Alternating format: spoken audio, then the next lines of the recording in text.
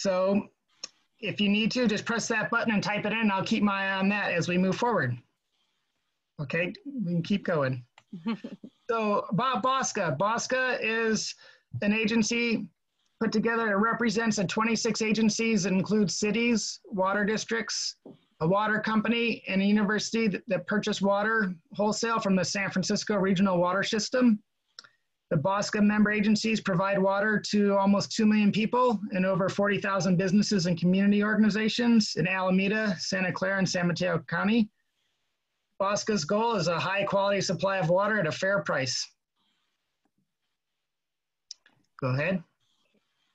So Bosca offers these classes because they know that outdoor water use is the single largest opportunity for water conservation in the Bosca service area, and outdoor water use reduction through the use of water efficient plants and innovative techniques can help conserve water and ensure that future water supply needs of our communities are met. And having worked for a Bosca agency during the drought, it really was amazing how well everyone did to cut back and reduce their water when we were in that drought a few years ago. Go ahead. So Brisbane, if any Brisbane residents are on the line, if you need some additional ways to save, we have participate with Bosca on some of these rebate programs. So on the right side, you'll see the rain barrels. So we offer a $100 rebate if you install a rain barrel, and information, you can find that information through Bosca, or you can contact the Brisbane Public Works Department. And again, my name's Bob Sage, and I can help get you in touch with that, or Bob Sage at brisbaneca.org. And we also have a Lawn Be Gone program, and that's for people who take out their grass lawns and put in, you know, some drought tolerant or, you know, water conservative landscaping instead of a lawn. We can go ahead. So if you like tonight's class, we have a few more coming up in the near future. You can see them there on the left: drought tolerant habitat gardens, water efficient organic edible gardening, attracting good bugs to your gardening, secrets to successful succulents, summer landscaping essentials, and natural pest deterrents. And so go ahead and register now for any of those you want, and it should be similar to the link you used to register tonight. I'm ready. And another website you can check is bayareagardening.org. It tells you how to turn your thirsty lawn into a not so thirsty lawn. And now is it? Okay, so I'm going to tell you a little bit about Jennifer before she takes over. So Jennifer Alstrand is the owner of West Wind Succulents. She's lived in the Bay Area her whole life. After studying painting and sculpture at the California College of Arts in Oakland, she worked at Macy's in San Francisco doing window displays for 7 years. She started growing succulents on a windy rooftop in West Oakland, and she found herself only wanting to be with her plants. She began using succulents as her artistic medium, which inspired her to create West Wind Succulents in 2017. Her plants are now grown in her Lafayette nursery and used in eco-friendly succulent decor for weddings, special events, custom arrangements, and small-scale landscape design. She teaches workshops and classes on crafting with succulents, propagation, and plant care. And she's going to teach us tonight. So thank you very much. And I'm turning it over to Jennifer, and I'm excited. Awesome. Thank you. Thanks for having me. So I'm so excited because I love succulents, obviously, but the propagation is probably one of my favorite parts about them. It's why I became so obsessed with them, because all of a sudden I was able to have 1 million of them. And yeah, so I figured out how to make them be my new art form. So I'm pretty happy about it. I'm actually in my nursery in Lafayette right now. You can kind of see a little bit of it. And so I'm going to cover these topics. Propagating techniques, the most common are dividing, pups, cuttings, beheading, and leaves. And let's see. Oops. Sorry about that. I'm not used to these buttons. And then we're going to talk some about what your succulent is telling you. So things like light, water, soil, repotting, and pests. Okay, so I get excited about stuff, so if I get off topic or start going off on something, please forgive me, and definitely feel free to ask questions. I'm going to try to, every 10 minutes or so, stop and pause for questions, and Bob will field them, and like he said, and then pass them to me. So feel free, and then if there's anything that we don't get to, we will have a question and answer at the end, and you can also email me. I'm not sure if my, hopefully my website is showing up on as my name on there too. So, okay, so, oops, my goodness. Okay, so dividing is a really common way of propagating succulents. Anything that has a pup will be able to be divided. I actually have some examples right here of aloe like this that I just thought I would show in person. So the best way to do this is by gently pulling them apart from the base and trying to take as many of the roots with them as possible, like this. Like this one had a good root, whereas some of these other ones didn't really have a root at all.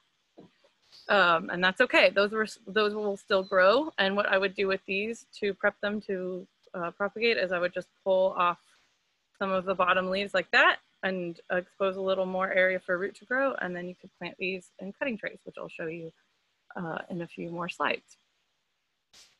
Let's see.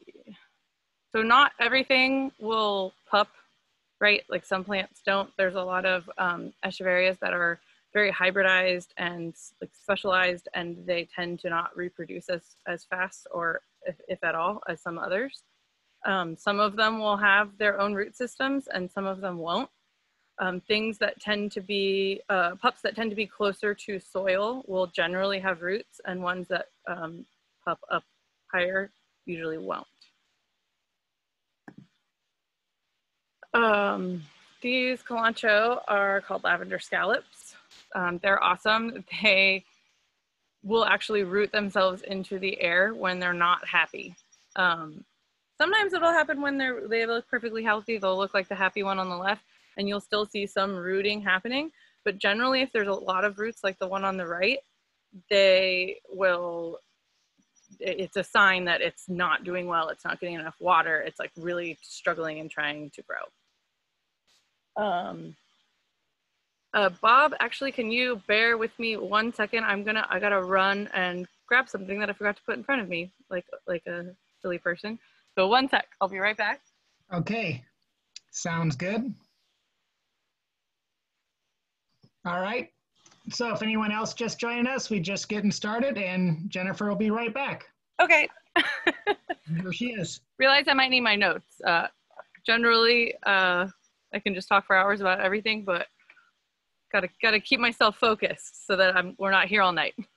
Sounds good. And don't forget, everybody, you can type a question in at the Q&A, and we'll bring it up if it's appropriate. Yeah. Okay. So another thing I'll mention about the pups is when you remove them, like I said, try to grab as close to the base as possible when you're removing them. Sometimes you'll get roots, sometimes you won't. Don't worry too much about breaking the roots off. That's, again, a reason why succulents are so good for beginners is that they're so forgiving. I have been known to, when I'm doing some of my arrangements, I will actually, like, I really want something to fit in a pot. It's the perfect shape and size, but the root ball is too big, and I will rip half of it off and plant it anyway, and it doesn't care, and it's totally fine, and it grows on to be a happy, healthy plant. So you really can manipulate them quite a bit, so don't be freaked out. I mean, some are more delicate than others, but for the most part, they're all going, they want to live, so they're gonna do their darndest. Here's another example of pups. They're all called seedlings also. They will grow on the edges of plants. Not all plants do this, but this is a good example. A lot of Kalanchoes do this. This one's a super cool one. I think this is also referred to as alligator plant. It's is the common name for this. But see, they'll pup right on the end. They'll have seedlings right on the ends of those leaves, and then those leaves will actually drop down And I don't know if you can see, this picture isn't the best, but right here, that is one of the seedlings that has dropped down and begun to grow, which is super cool.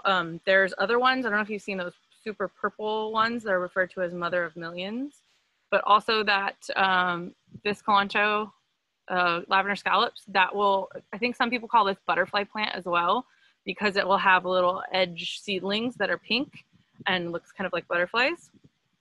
So it's super awesome.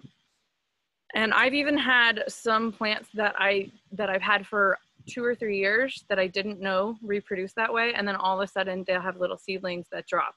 So succulents can surprise you. It's fun to learn about each one. They're all very different, and depending on their age or their conditions or their stress level, they will kind of create different ways to reproduce. So cuttings. This is my absolute favorite way. This is my #1 way to propagate succulents. You'll see on the right, these are actually like little cutting buckets that I've created because I started selling little cutting grab bags on my website, so people can kind of get like a nice little starter kit of a bunch of different things and practice propagating themselves. You can also trade with your neighbor. A lot of times people will post cuttings on Craigslist, so that's a good way to get them. Basically anything that you can cut a fully formed piece of the plant off, you can propagate with a cutting. This picture on the left I have here to show you of one that I love, and I was so excited to have this big, what I call a mother plant. So it's what I make my babies from. And it was nice and full and thick. And so what I did is I went in there and I took about 1/3 out. I just kind of thinned it out all over just to keep the plant looking nice, to keep it balanced.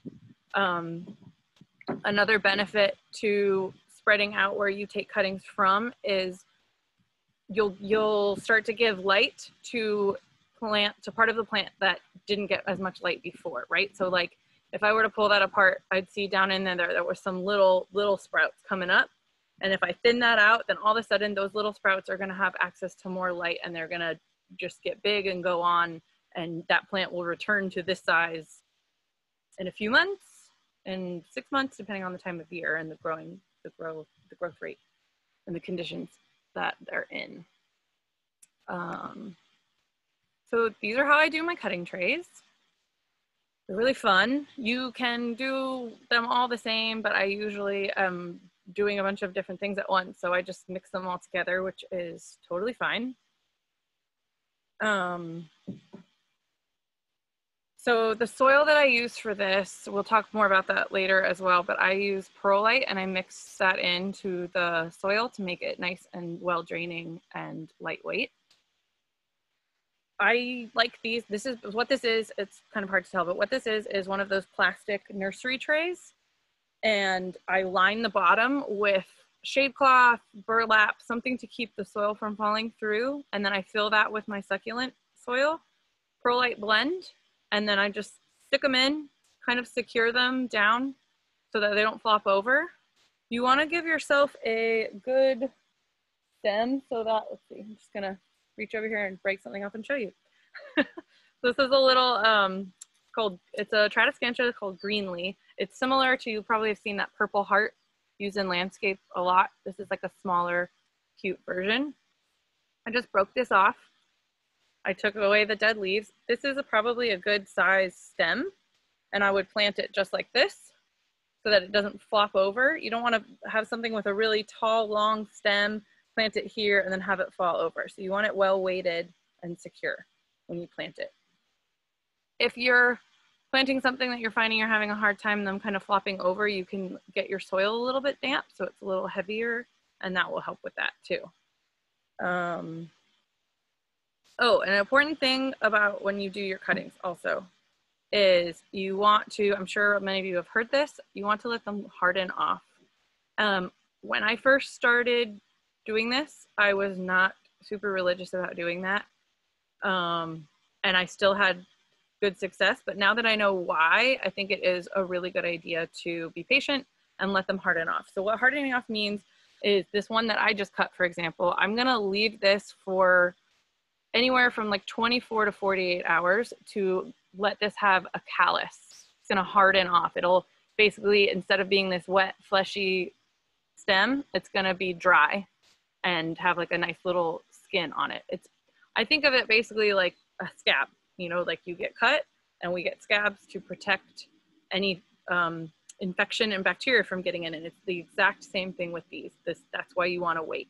So that when you plant it, it's gonna be less prone to rotting and less prone to any funky stuff that may enter the soil from entering into the succulent itself. And then what else do we want to say about that? Oh, so for the cutting trays too, you'll notice that I have them crammed in there pretty tight. That's totally fine. As long as they all have access to a good amount of sun, that is great. What you don't want to do is have, say, like a big, huge cutting up here and then little ones down below that's blocking the light of the babies underneath it, right? So kind of keep them all the same height. Another thing to keep in mind, if there's things that are more prone to rotting and are maybe slower growing, slower to root, which is all stuff that you kind of learn by trial and error or by looking it up. But like whenever I propagate these little aloe, these I've noticed tend to root more slowly and therefore kind of rot a little more quickly. So what I would do with these is I would plant them on the edges of my cutting trays, because your edges of any container are going to be the things that dry out first. So keep that in mind. And that will set you up for success. Speaking of drying out, Jennifer, we have a question regarding watering. Yes. Shoot. And how often do you need to water? And we have another one about how long can it harden off before you plant it? Can it go more than the 24 to 48 hours? Very good question. Yes, it can. It can be weeks if need be. So the thing you want to do is when you're letting them harden off is you want to keep them in a place that's out of direct sun, but that still gets nice, good airflow, and keep it dry. And things that have a thicker stem, so like this one would probably only take 24 to 48 hours. You could wait longer. The only risk in that is you'll notice it's just gonna start to like dry out a little bit more. It might get a little sad. It'll start to lose moisture the longer you wait. So the risk you run with that is that once you go to stick it, it's just not gonna be as healthy of a plant to start with. So it'll struggle more and you'll have more chance that it won't successfully root and grow. When you do, I'm gonna get to this a little bit after this, but when you do thicker things, the stem can take anywhere from it could take like a week to harden off. So if you're doing something like a big cactus or some really big plant that has like a big thick stem, I can't lift anything that has a big enough stem, but anything with a big stem, you're gonna wait. So just look at it is the best rule of thumb. Look at it to see and make sure it's dry. Hopefully did that answer it? And then watering. Yeah, that seemed to answer it. And then the other one, oh, I lost you. But the other one was about watering these. And I water these similarly to how I water other succulents, which is about once a week, but only when the soil is completely dry. So if that happens to be longer than once a week, so be it. But always make sure the soil is dry, both with the cuttings and with full grown pots. Bob, it looks like you are muted. If there was another one, but. Oh yeah, so the other one was putting them in water to let them root versus putting them in soil. Yes, that is a really good question. And that is actually something that I don't have a bunch of experience with. I have done it with a few things because I've heard other people have done it successfully. And it blows my mind, only because succulents don't generally like water, right? Like they're prone to rotting. So my answer to that would be try it. My answer to everything is try it, basically. That's the thing with succulents is if you're not sure, try it. The worst that's gonna happen is it's gonna die, which sounds brutal, but so maybe don't experiment on your like prized echeveria that's like 2 foot in diameter, but generally just like try. So yeah.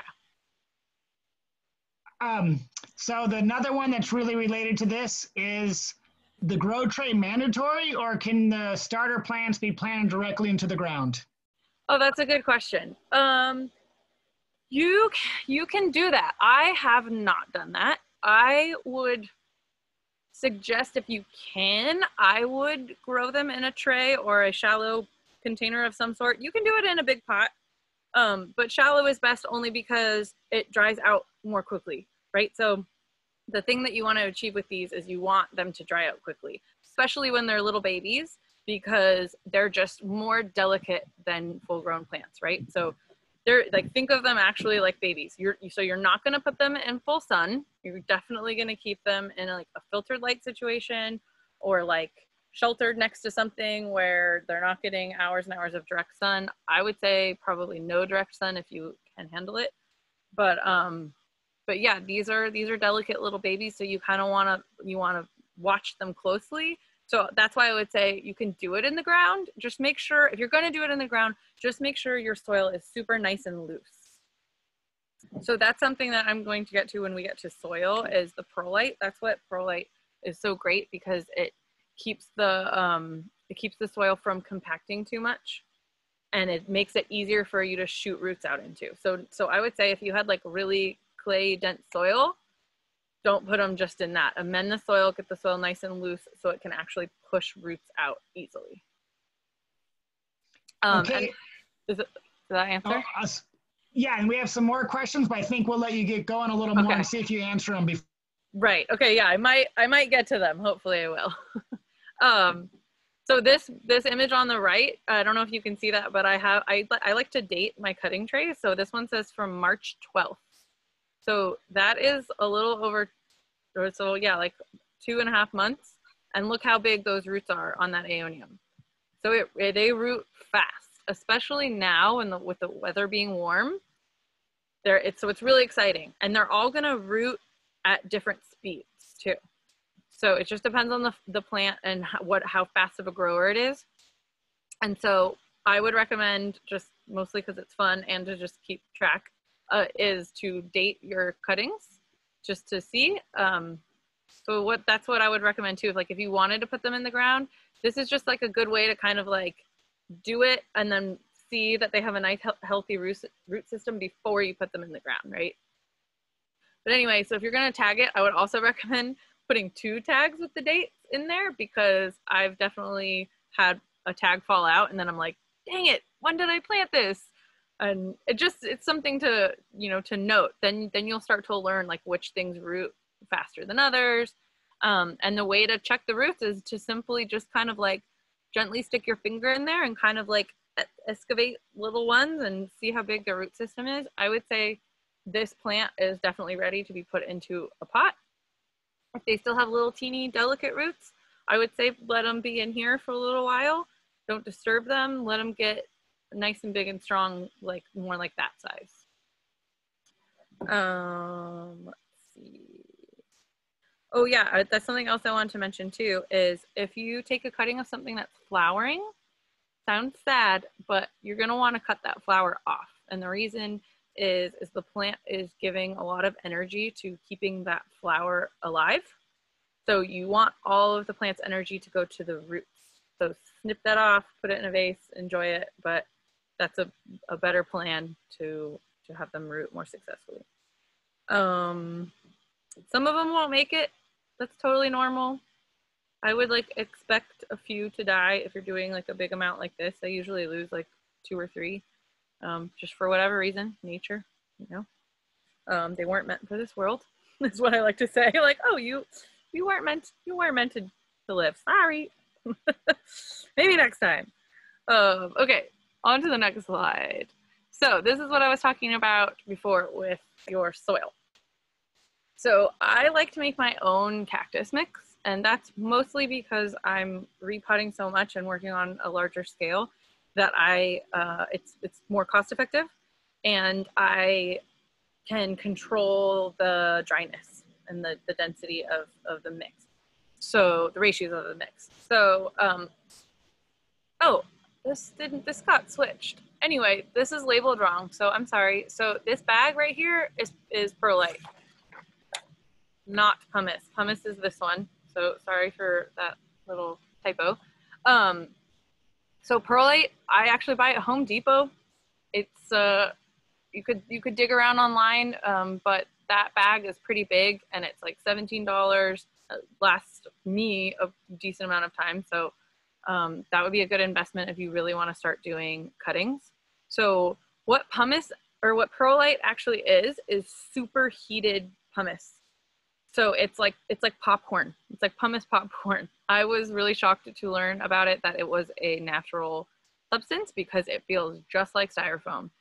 And I only use this for my cuttings, my cutting trays, for two reasons. Well, a few reasons. One is that, like I mentioned a minute ago, it keeps the soil super lightweight. I mean, this whole bag is like 2 pounds at the most. It's crazy how lightweight it is. So it just keeps the soil nice and loose. And so those little teeny babies can shoot out little teeny delicate roots really super easily. Also great drainage. The water, it has what's called it has a closed cell structure, which means the water just goes right over it, passes right over it, in and out, dries super fast. So it's great for that. I don't use it in my pots for that very reason. It has a closed cell structure. So it's not benefiting my plants in any way. And it slowly over time will actually float to the top of the pot, which is like not helpful once it's there, right? It's at the top, not in with all the roots. And so I use pumice. I use this one, this is pumice. And you can usually get that at, actually, don't think I've been able to find it at Home Depot, but you can find it at like better garden stores, like garden specific stores. I buy my pumice and my soil at American Soil in Richmond. So I know everyone's from all over, but like just do some homework and find out where there's like the closest like landscaping supply if you want to do this route. You can totally use just regular old cactus mix, pre-mixed, it's usually fine. But like I said, if you're gonna do the cuttings, I would recommend buying your cactus soil and then also mixing in this perlite. And I would usually do like a maybe 40% perlite, 60% cactus mix, depending on like the time of year. Right now, it's super hot, obviously, as everyone's experiencing. So things are, you know, and we're about to enter summer. So like I would say do like 40. You could even get away with only adding in like 30%. But if you were going to attempt to do this, say in the fall or like early spring, I would mix it a little more dry, just to, you know, give yourself higher odds of things not rotting, right? So lava rock is generally used more in landscaping, primarily because it looks better mixed with the soil, right? So when you have this white thing mixed with the soil, it's like a little more spotty and just not, it doesn't look as good. The other reason is it is not full of as many nutrients as the pumice is. So it's fine to use in the ground to help with the drainage. But the reason I use the pumice in my pots is because in a pot, it's in here. You're not getting like all of the bugs and the organic like atmosphere in the soil happening than you do when things are in pots, right? This is like a kind of like a false ecosystem in this thing. So you want to help it out. So the pumice is full of minerals that succulents love, and it has an open cell structure, meaning that the water will actually go through the entire thing, get all those nice minerals out, and go into the soil, and your succulents can then be fertilized that way by them. Yeah, I think that's it about the soil. Mixing it, like I said, according to what you're planting. So like if there's a plant that you have noticed is a little bit more prone to rotting, you could amend your soil and make it like extra dry so that it doesn't rot. Okay. Any questions? Yeah, we do have a couple questions. There was one question about using sand. Is that ever used? Yeah, you can use sand. Yeah, that's totally fine. I think if I remember correctly, it's, I don't know if it's open or closed, but I think that it's good. It just doesn't have like nutrients or anything, but it's great and helps the water drain better. I wouldn't use a ton just because it's like heavy and might like compact your roots, but yeah, you can use that. Okay, and so we have two more that want clarification for the medium and the proportions. So you said you'd use about 30 to 40% of the perlite. Perlite. And Yeah. so what about the pumice and the lava rock? What are those? Right. Yeah. So when I'm making mine, I'm blending it with 100% potting soil. So I usually do about 50-50 for that when I'm planting regular grown, fully rooted plants. And then I shift it again slightly, like right now. So it depends on your situation, right? Because like I'm growing tons of plants. I have a lot to take care of and keep up with. So I'm wanting to pay as little attention to them as possible. So I'm probably right now gonna give myself a little higher ratio of potting soil to pumice, just so that they're not drying out quite so fast, because all of this heat is gonna make them dry out fast too, if that makes sense. Yeah, and how big are those pumice stones? Oh yes, let me show you.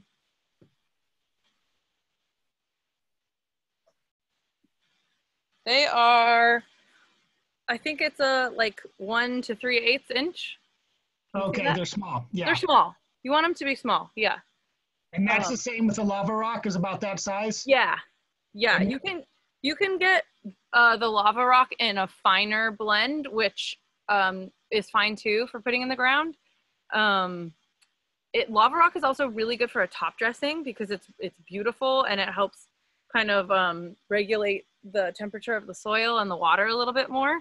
Also, people have said how they like if you use lava rock as a top dressing and you have overhead water, it helps to keep the water from like splashing out, and it more evenly disperses and sinks down into the soil, which is great for conserving water. And you said you like to use the lava rock outside because it blends in nicer with the landscapes. Yeah, yes. And when you're doing things in ground in your garden, you have nice nutrients kind of just there naturally, so you don't have to worry quite as much about getting all of these minerals. So that's why the pumice is much better for in pots.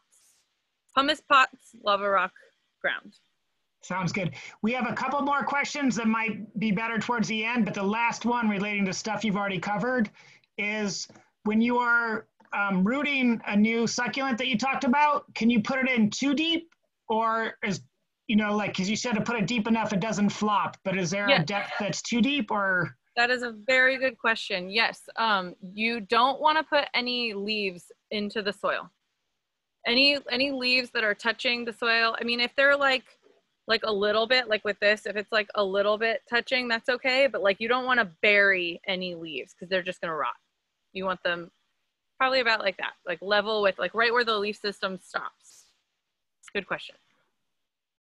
Okay, and I don't know if your audio is cutting out a little bit, and I don't know why that is, but I don't know if it's the internet connection, but I can hear you again now. So my apologies to anybody. It's just cut out briefly for me a few times, but not very long. And you're good now. So okay, we'll keep going, and I'll ask you some more questions later after we get through a few more slides. Okay, and then if that happens too, just feel free, and I'll be happy to repeat. So let me know. Okay, so here's another way. You can do what's called beheading. This is a little bit extreme, but it's totally fine. So you can see this one on the left, I would consider that like a partial beheading because it has pups down underneath. So this is like kind of the opposite of harvesting the pups, right? This is taking off the big mama and exposing all of these new little babies to more light, and they're still going to be all attached to that main root system and stem. So they're going to still grow nice and quickly. I would actually say, like, when you can, this, depending on the plant, like this is kind of a better way because when babies are attached to the mother, they're going to grow much faster. So for example, when I took all of these little guys off of an aloe, these are pretty small. I probably in another situation would have waited till they were bigger before I harvested them to have more chances of them having bigger roots like this. The reason I took them off was because I was using this aloe for a potted arrangement, and the mother was like kind of big and tall, and I wanted her to be the focus. So instead of burying all of those little babies and having them rot, I took off all the babies, right? And I'm gonna try to grow them that way. But in this situation, I saw those babies at the bottom, I took the top off and then let that harden off, and I propagated that. And I let these continue on attached to the mother. This one on the right was a full beheading, which means you didn't leave anything behind. There's no leaves, there's no nothing.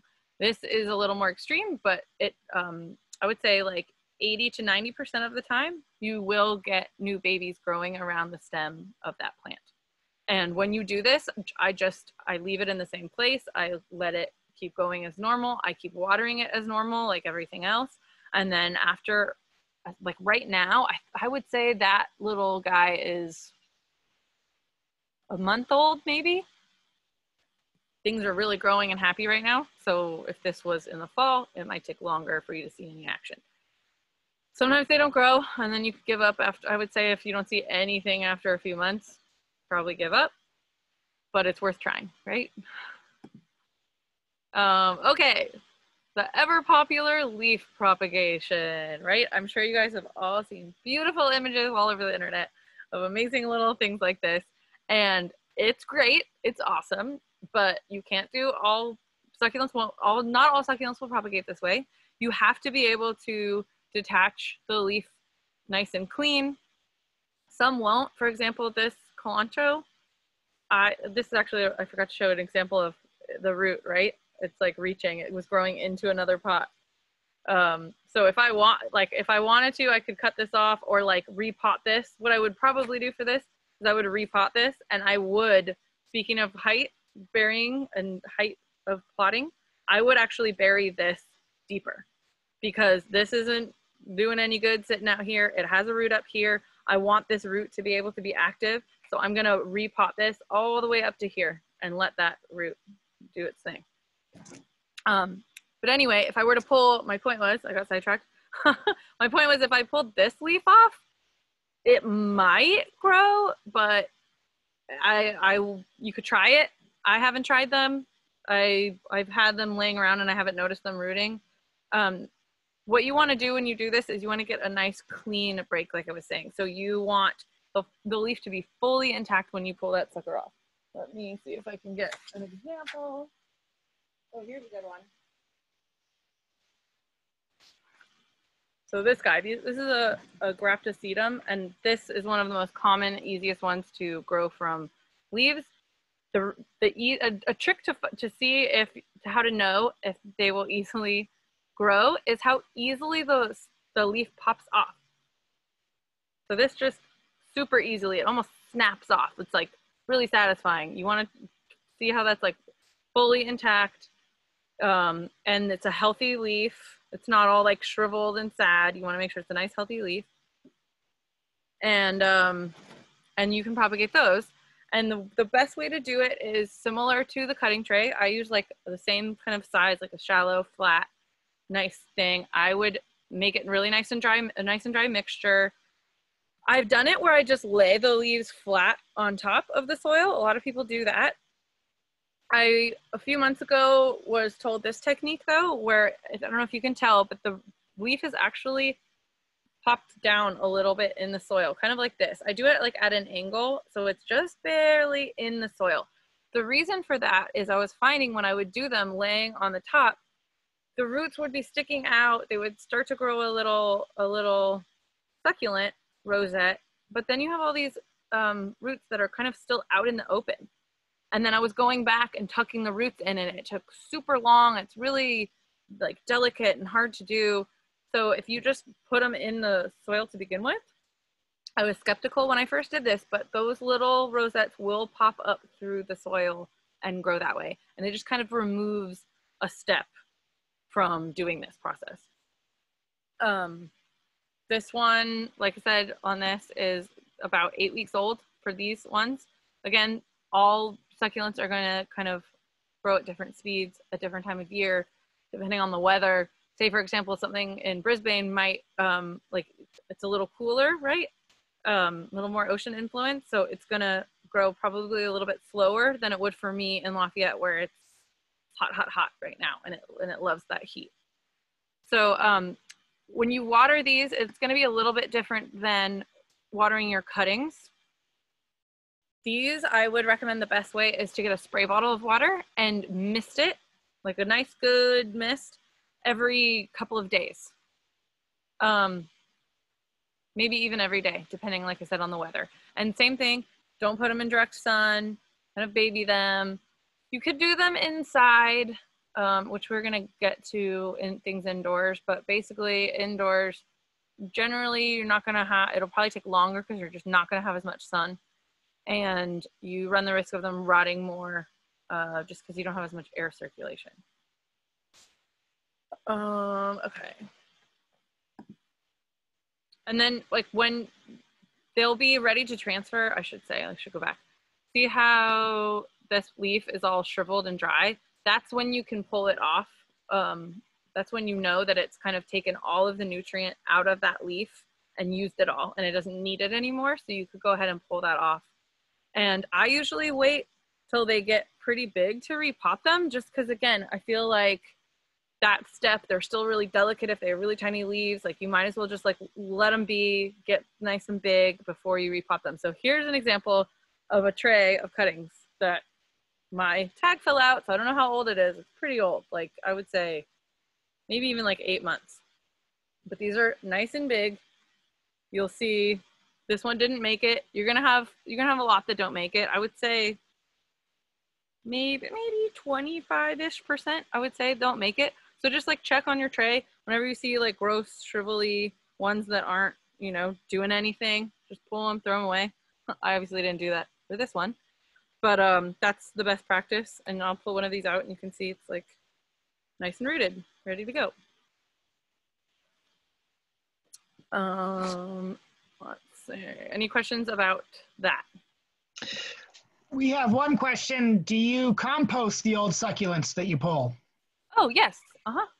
Yeah, I have a like an organic bin, like just a garbage can that I use. I also like to tell people I do like, I don't know if people do this when they're cooking, but I have like a bowl for scrap that like while I'm cooking, all my organic scrap I put in that bowl and then dump into my compost.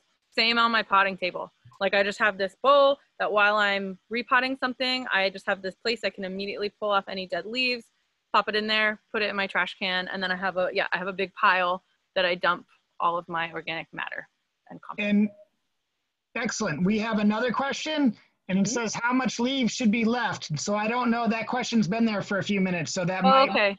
be Yeah, I kind of answered. You want the entire full leaf. You want a nice clean break.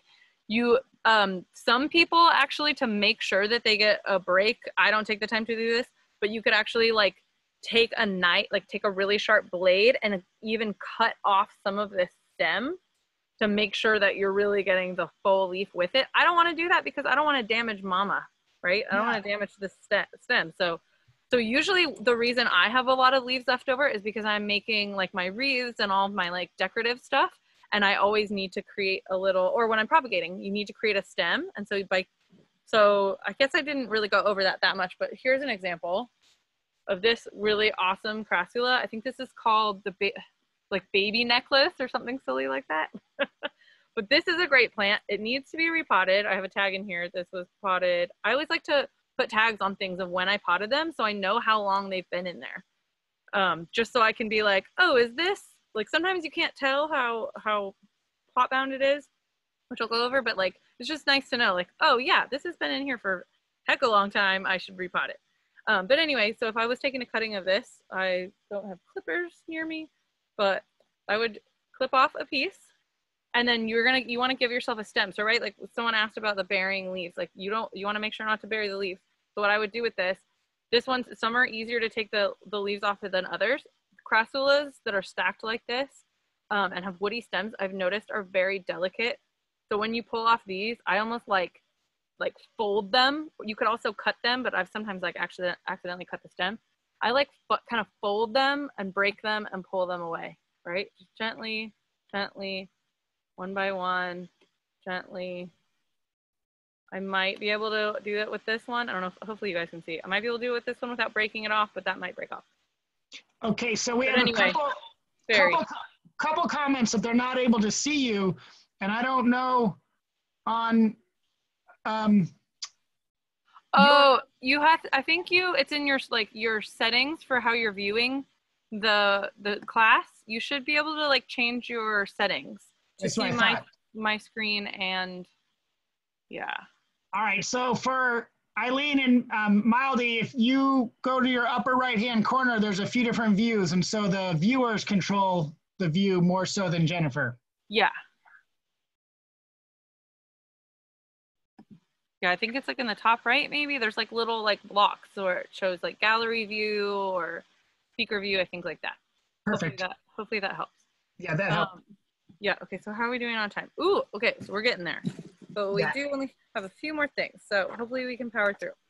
And then we will save some time because we have some specific questions, but I think it'd be better for the end. So I'm letting everybody know that we'll get to those when we go to the Q&A. And maybe I'll cover it because I want to talk about light and a little more about like some other things. So So contrary to some people's beliefs is that succulents want all day sun.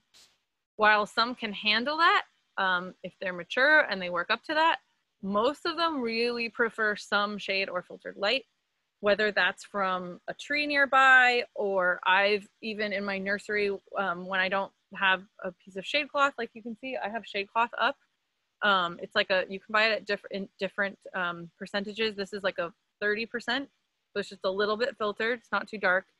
And same within this picture, you can see that right there. See how light's coming through. But anyway, in my nursery, in places that I don't have shade cloth up, but I need to kind of protect something, you can like put something that's more delicate kind of next to something bigger. So in your yard, you can do this too when you're planting something. Like echeverias are generally prefer a little bit more shade, or at least some protection and a break. So if you put it next to like a bigger shrub, so at least some of the day, a few hours of the day, it's gonna get a break from the sun, it would prefer that. So that's something to consider when you do it. Like, again, this is just general. All succulents are different. They all want different things, but that like you're going to have better luck if you have a little break from the sun, especially depending on where you are. Like maybe near, you know, in San Francisco, like Brisbane, maybe areas that are a little bit, like I said, more ocean influence that aren't getting these crazy 90-degree days, and maybe some fog and stuff like that, you could probably get away with that. And they might even prefer being just out full sun because of those things, because it's not super hot and because you're getting some just foggy skies anyway. So here's an example of the same plant with different sun exposures. You can see on the left, way more color, kind of awesome. And that's the right amount of sun, right? Like you might want to do that. This is often referred to as a stressed plant.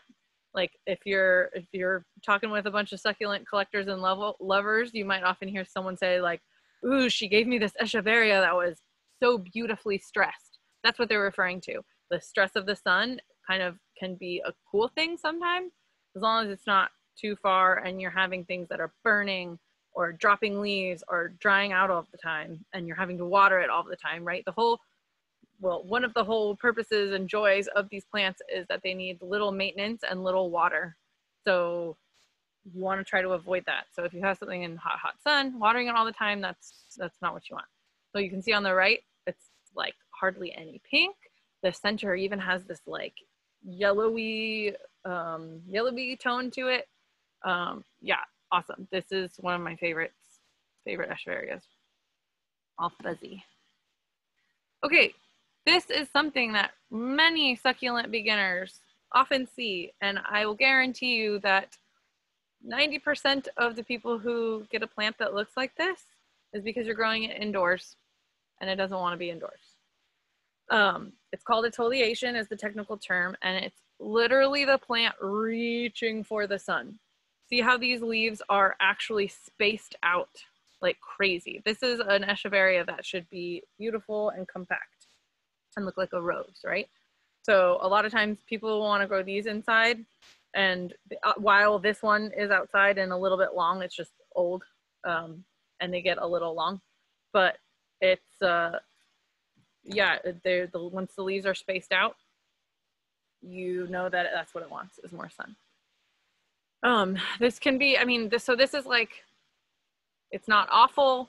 The plant isn't going to die. It's just not happy, and it's telling you that it's not happy. Also, something that can happen once it stretches, the stem gets super skinny and it could break and not even be able to support itself. Think about also this way, that this long stem is just huge distance for all these nutrients to travel. So it's just overall not as healthy of a plant. So let's talk about things inside. Whoops. Most succulents just don't want to be inside. And the reason for that is just not quite enough sun. Unless you have like a really nice, super bright window that you're getting like, you know, probably end of the day sun and like a lot of hours of sun, that is great. And if it's working for you and this is not happening, great. But generally speaking, you're just, I mean, theoretically, you're only getting a few hours of sun. And then when you're not getting sun, you're not getting sun, right? Whereas outside, like I said, if something was next to something, you're still getting reflected light. There's light filtering in, it's brighter. The other problem with growing things indoors is rot. You don't have nearly the air circulation that you do when you're outside. So if you're gonna do something inside too, with that soil conversation we had, mix your succulent mix, or like add to your succulent mix and make it more dry. Add more pumice so that you have a less chance of the soil staying dry, staying wet and rotting your plant. There's examples of ones that do better indoors. The Haworthia, aloe, I haven't done it myself, but I've heard a lot of people have success with aeoniums inside. Sempervivum, the little hens and chicks, fuzzy guys, a lot of times, and Gasteria and Sansevieria. Sansevieria are like epic houseplants. I would for sure recommend that everybody has them inside because they're awesome and need very, very little water, and they come in all cool shapes and sizes. And the reason that those plants are good indoors is really because they have an extremely slow metabolism, meaning that they grow way slower. So over time, they will demonstrate exfoliation. It just takes a lot longer for them to show you those signs, right? So that's something to keep in mind. If you wanna put your succulent that's been indoors outside, sunburn is a very big thing to be concerned about. These are all different pictures of different plants sunburning. It is permanent. It scars the leaves. It doesn't mean your plant's gonna die. It will eventually grow out like this one, like this aeonium up here. You can see, oops, you can see the new growth is coming in just fine. You can eventually pull them off if you want. But so when you put your indoor succulents outside, or if your succulent has been in a super, super shady place, you want to slowly transition it from being indoors to, or being in shade, to sun.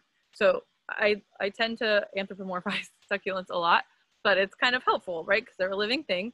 And I just think of it like people. Like some people that are more pale, if you go out and spend all day at the beach when you've been in, and it's just been winter and you haven't seen the light of day, you're gonna burn. But if you slowly do a little more sun each day, you build a tolerance and you transition and it's fine. Same with succulents. Slowly do it. If you put it outside, maybe put it like against the house, under an eave, and then just like every couple of days, move it a little more and a little more so that this doesn't happen. Okay, so let's go through pests. This is a huge topic. I'm just gonna cover the most common ones for succulents. The most common ones that I have myself are mealybugs, aphids, root aphids, fungus, and scale. Those are the most common I hear about. The most common that I have is aphids, root mealy, and the root aphid. So root aphid looks like this. It's a real jerk because you don't really know it's there until you pull your succulent out of the pot. This generally is not going to happen in ground pots because, like I said, you have a better ecosystem in the soil. It's a little bit more balanced. Things tend to get bugs when they're not as healthy, right? So It's like, you know, the bugs go after the weakest link. Not always, but that's a good sign that like maybe, like I actually just found a bunch of mealybug, which is this thing here on the right. It's disgusting. These are what they look like really close up. Sometimes they're really hard to see because they hang out at the contact point between the leaf and the stem. So you really have to look for it. A really good sign that you have mealy is if, for example, a beautiful echeveria, the new growth is all wacky and like pointy and like getting deformed. Number one thing I would guess is that it's mealy. Look and kind of gently peel apart the leaves. Make sure there's not little white cottony things like this. Bad news. The way I treat these are, I don't like to use I don't use any pesticides. I don't even really like to use neem oil. The reason for that is I find a lot of times it kind of like screws up the coating on succulents. It is an oil. I've even like had it kill plants before or just like burn them. I just haven't had good luck with it. I have the best luck with rubbing alcohol. And what you do is, and I know this is like a lot of information, you guys, you can, hopefully my website is showing up on there. This is a lot of information. If we don't get to your questions or there's something you forget, please email me or message me on Instagram. I'd be happy to repeat this. Rubbing alcohol, I do about 50-50 with water in a spray bottle. So you dilute it about 50% and then spray it on your succulent. If you spray it full force, it will probably burn your succulents. It's a little bit too intense, but it will still kill the mealy. Check it. If you do it, check it every few days for like a week or so, maybe even 2 weeks, just to make sure that you actually got them all. They're really hard to get. Like I said, pull them kind of apart, make sure you really are getting them. And then also, like, you might not have gotten the babies and their life cycle, right? You want to like get in all those different life cycles. Root aphid, if you do find it, hydrogen peroxide. I was so happy to finally find a solution for this. Same thing, but you're going to dilute this even further, about a 1:8 ratio. So a bunch of water and just a teeny little bit of the peroxide. You can mix it in a watering can and water, or you could also, if it's really bad and you find it, I would go to your garbage bin, make sure that soil doesn't get anywhere. You don't want it to spread. Take off as much of the gross soil and kind of break them off as much as you can. And then I'll actually soak them in that mixture for like an hour or so, maybe even a few hours. And then repot it. And then again, just make sure you check it. Aphids are obviously a jerk right now, and they make sticky stuff. They even will leave like a black residue. I don't experience fungus and scale as much, but that's a thing. Just like, pay attention to your plants and look stuff up. Unfortunately, pests kind of show up differently on all plants. So sometimes you think it's something and it's not. It's a whole big world, but it's something to pay attention to. Question? So we do have some questions, but I was going to see if you have any more slides you want to blaze through, and then we'll go to the general question. Yes. Because it's 8 now, so if we blaze through some, and if attendees can wait patiently, we'll do a nice question and answer as soon as she gets through a few more. Okay. Okay, so rotting, this is examples of rot. Black mushy leaves usually happens when you overwater. The stem is black and the leaves have fallen off. Mushy leaves over here. Basically, mushy leaves equal rot, dry leaves equal not enough water. So those are good signs. You may be able to save your plant if you discover that it's rotted. Usually what happens with rot is it starts at the roots and then works its way up, so it will not really show itself sometimes until it's too late. But what you can try to do is take it out of its pot. Again, these are more pot problems, so like this doesn't happen quite as much in ground, but it can. So you would take it out of the ground or out of your pot, break off all the wet soil, lay it in a place out of the sun, let it try to dry out. If it really looks rotten and the stem's mushy, you could try to cut any tissue that still looks healthy and normal and do a cutting like we talked about and try to save it that way. Okay, and then oops, pressing the wrong thing. Okay, here's an example of something that's pot bound.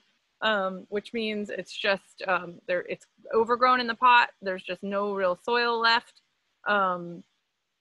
You want to repot that into something bigger. Obviously, it's sad. The problem with this is you're going to be watering it way too much, right? This, again, is not really going to happen in the ground, but in a pot, this can happen. Succulents need water. Some people are like, oh, you don't have to water it, right? Or I just missed it, right? No, like when you water, fully water. A general rule of thumb is once per week, but when you water things in pots, water deeply enough for the water to actually run out the bottom of the pot so that you're sure that all of these roots are actually getting water, not just here. So don't just miss it, because that's just going to be the top layer, right? All of these are going to suffer and you're not going to have a healthy plant. Drip systems are by far the best way to water for in-ground. You don't have the overspray. You make sure it's going exactly where you want it to go. It's not evaporating off the top. It's not splashing off the top. If you don't have that, or if you just don't have that yet, you could use a sprinkler if you had to. I always like to tell people, every once in a while, even if you have the best watering system ever, I love to sometimes hand water. It gives you a chance to really connect with your plant and look at it. You know, sometimes we're all in a hurry. You kind of water, you go out and look and say, oh, how pretty. But I find that when you're watering things, you really spend time looking at it. Oh, that looks different than it looked like a few weeks ago. You know, you might catch a pest that you might not have seen before, those mealybugs, if you're not looking closely, right? So I like that as kind of like a little one-on-one time with your plant sometimes, is to do it by hand. Pruning and fertilizing, kind of rules of thumb, the things we talked about before when things are overgrown in the pot. In ground, if you have things that are kind of like covering each other, that's when you want to prune. People are always like, what do I do? Should I take stuff out? It's really up to you mostly of what you think looks good. For this pot, I would recommend taking everything out and putting like half of that back in.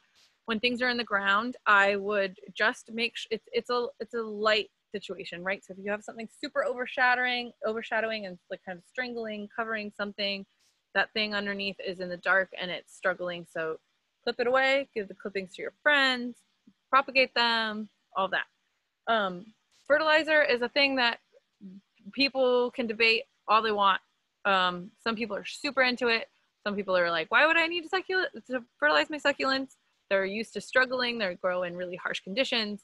But if you're going to do it, these are some cool things. The muku bags, they're cow manure that's been dried, and you can kind of steep it and dilute it. Basically, anything that has a balanced ratio of nitrogen, phosphorus, and potassium. So those, if you look at those numbers, it's usually listed on all fertilizers, like 10, 10, 10, like just make sure the numbers are all similar. I really like organic, like things like fish emulsion. It stinks, but it's great.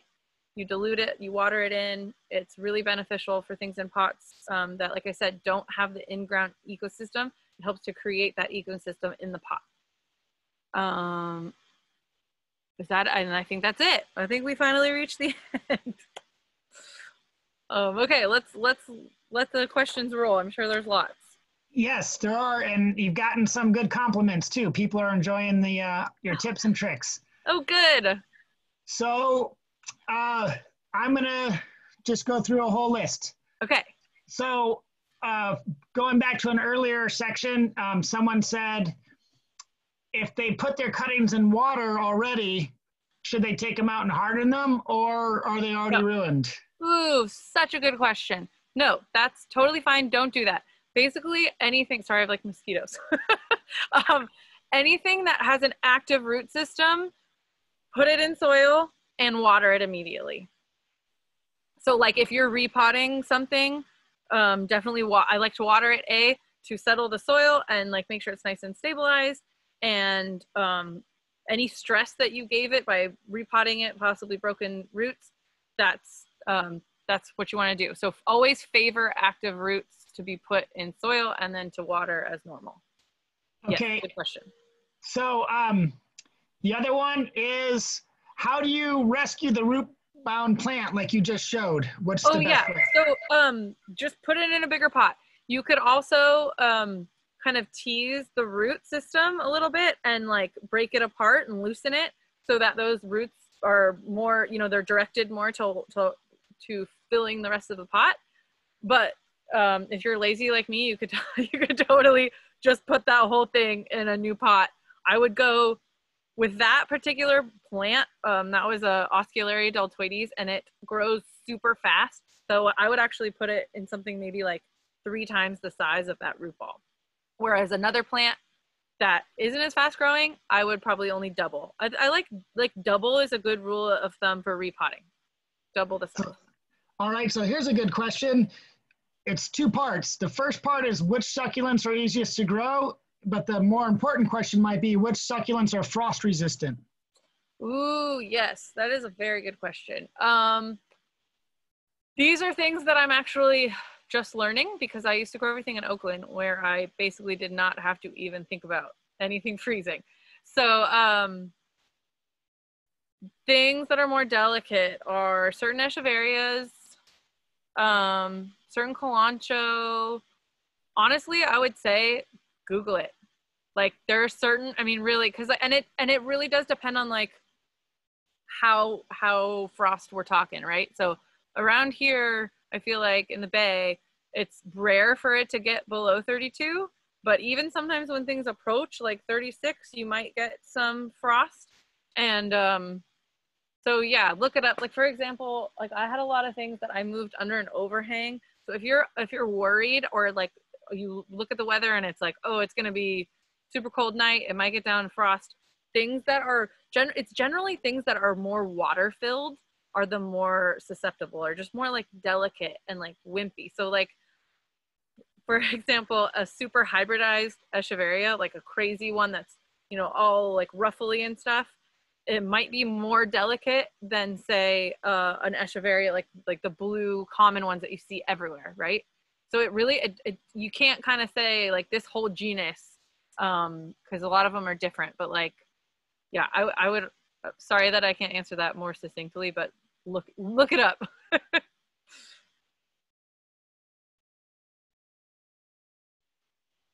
Oh, I can't hear you.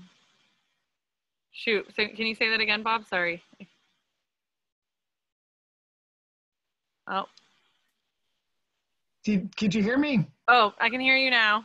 Sorry. Oh, how long do you leave the drip system on when you're irrigating with the drip system? Oh, that's a good question. Again, I think it depends on where you are, the time of year. I feel like it's usually because it's dripping. I'm trying to remember like the most common time. I would say it's probably like a 20-minute cycle once a week. Don't quote me on that. It depends on where you are. It depends on how hot it is, right?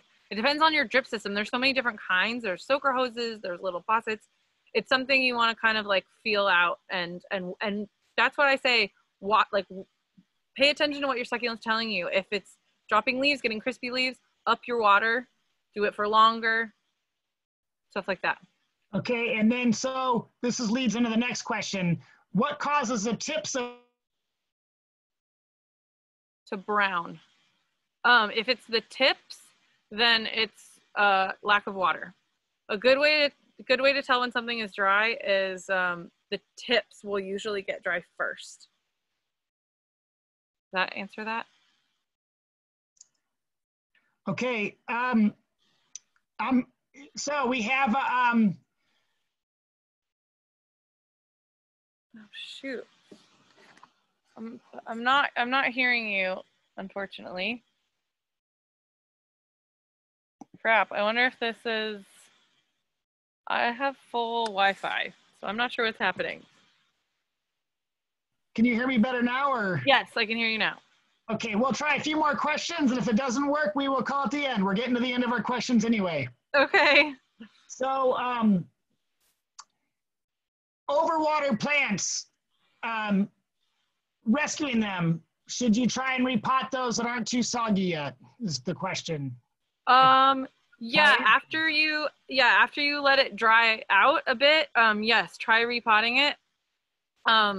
Yeah, take it out, get all the wet soil off so it'll like dry faster, right? And then you can go ahead and try to repot it. Unless the stem is just complete mush, then there's no hope. But I chopped a head off of Haworthia that I once thought was totally gone, and I put the pot aside and didn't touch it for months, and it grew new pups. So just investigate and don't give up. And someone just asked, what is a Haworthia? Oh, I can grab one. Okay.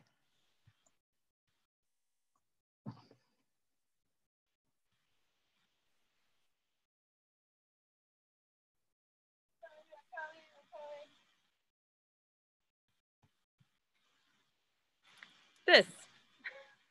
They're the real like lizardy guys. Like I always think they have like really lizardy skin. These are good for indoors because they grow real slow. And they're awesome. And there's different ones. Some have like really white, crazy like zebra stripes. Yeah, and some are hybridized with aloe. They're awesome. Yeah.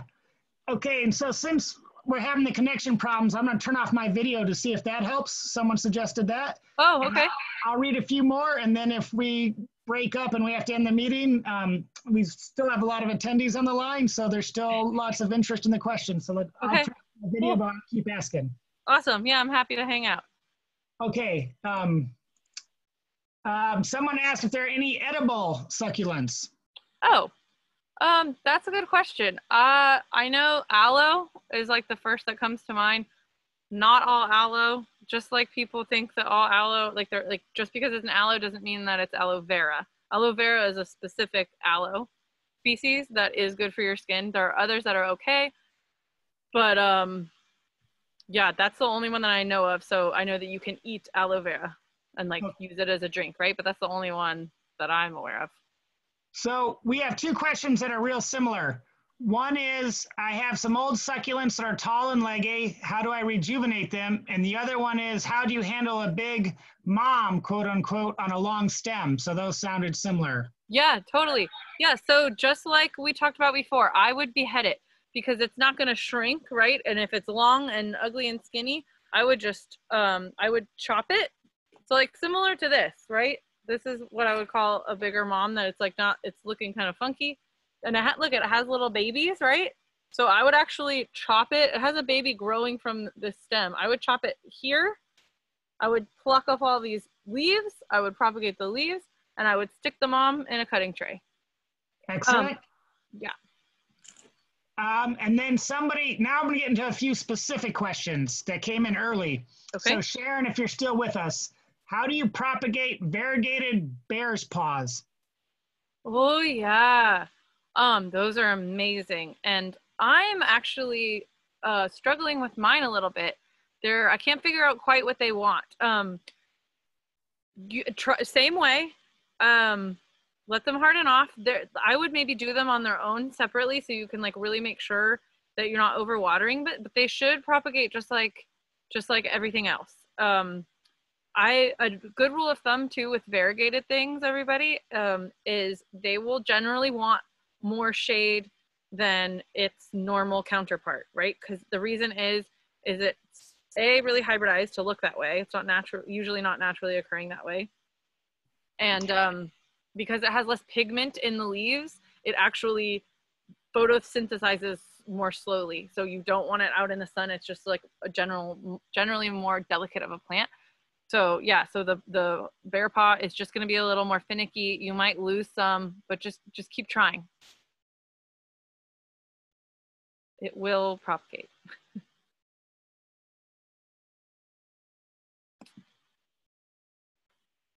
Darn it, can't hear you, Bob.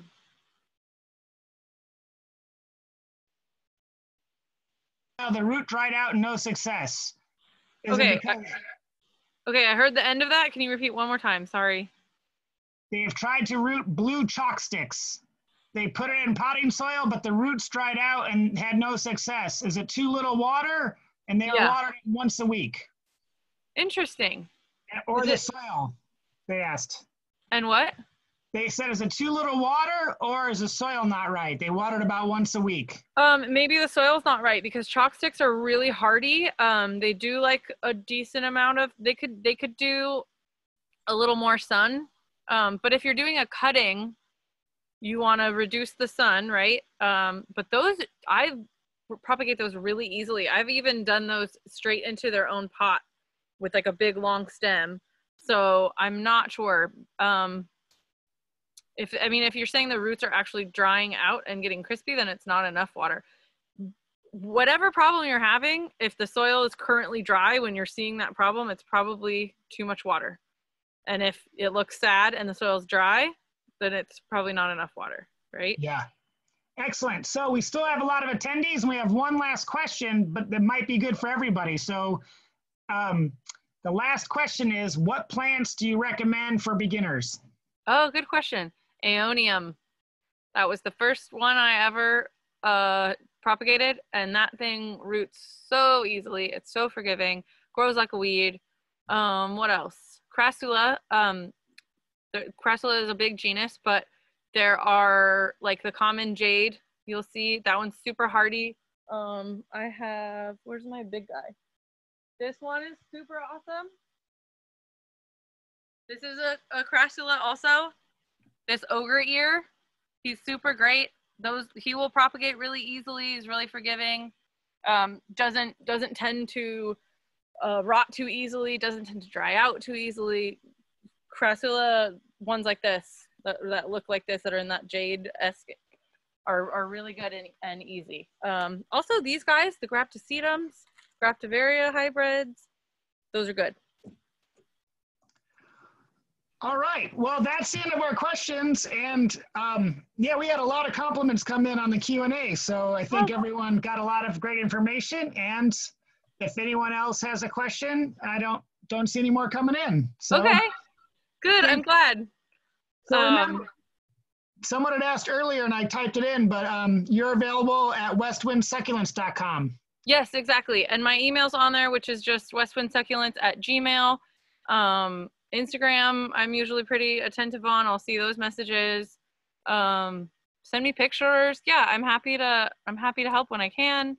I was doing a lot of like crafty art classes with succulents before shelter in place, and I am starting to do virtual ones. I've done a couple and they're really fun. So I'll like mail you all your materials, and then you can like get some friends together and we can work that out if you want to schedule that. But yeah, I'm available.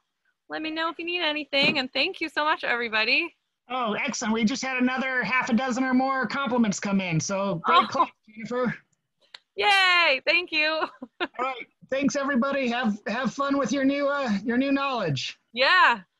And share succulents with your friends. They're the best way to do it. Yeah, I concur. All right. Okay. The compliments are still rolling in, but everyone have a good night and have fun. Thank you. Good night, everybody. Thanks so much for having me. Absolutely. My pleasure.